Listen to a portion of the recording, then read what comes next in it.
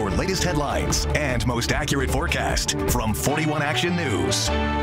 Good afternoon. I'm Caitlin Knutt with 41 Action News. Here's a look at your headlines this Wednesday, February 3rd. A part of the effort to increase vaccination access in Kansas includes a new website to help Kansans find vaccine sites near you. The Kansas Department of Health and Environment is starting a vaccine finder website that went online today. Here's how it works. You type in your zip code. From there, it pulls up places near you that are offering vaccinations. It will also tell you if you can or need to make an appointment if you fit into the current phase. The state stressed new providers and sites will be added every week as more doses of the vaccine become available. To help give food to those in need during this pandemic, today Jackson County announced it is setting up a food assistance program. Roughly $500,000 of federal CARES Act money is going to that program. It will give funding to agencies offering food to families in need.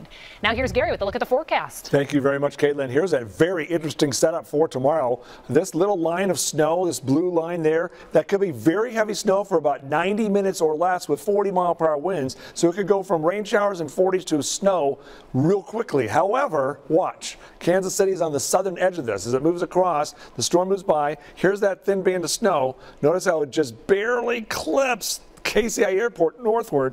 It becomes stronger off to the east. If it fills in, then all of a sudden we have a snowstorm. So tomorrow, a tough forecast, but it could be impacting.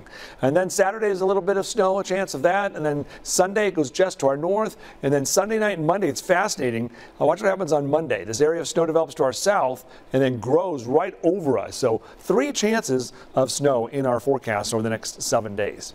How much snow? 3 to 6 inches are a possibility, as you can see right there. So a chance of some snow in the forecast. 7-day forecast, here comes the cold air. 32 Saturday, 23 Sunday, 13 on Monday, 12 on Tuesday. An Arctic blast next week with those chances of snow. Remember to get your news and weather anytime at KSHB.com.